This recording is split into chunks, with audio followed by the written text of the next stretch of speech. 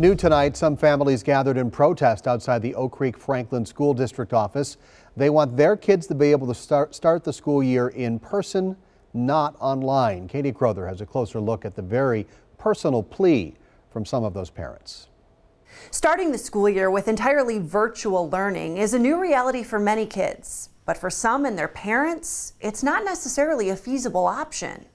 9-year-old Debbie Messick has autism and epilepsy. She needs the in-school therapies, and that's something that we can't provide at home. That's why Debbie's family joined this protest, fighting for in-person classroom learning. Open our schools! Initially, they were relieved when the Oak Creek Franklin School District gave families the option of letting their kids attend school in person or virtually.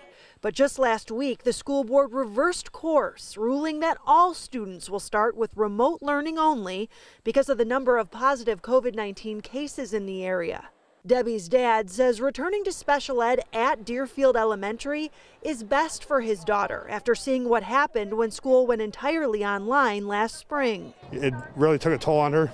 The little things that we're trying to improve with her seem to be regressing. It is hard for us. Lee Schultz has noticed a similar regression with her son Xander, who also has autism and benefits from speech therapy and interaction at Oak Creek West Middle School. He's showing more aggression at home. They didn't give us much time to actually work on this to figure it out. These parents begging district leaders to hear them out. Try to make it work for the kids that need it, whatever that looks like, but don't just shut us out.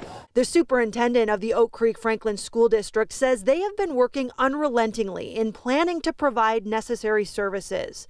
And they're actively working in coordination with the Special Education Parent Advisory Council to share information, answer questions, and break down barriers to access and communication. Katie Crowther, TMJ4 News.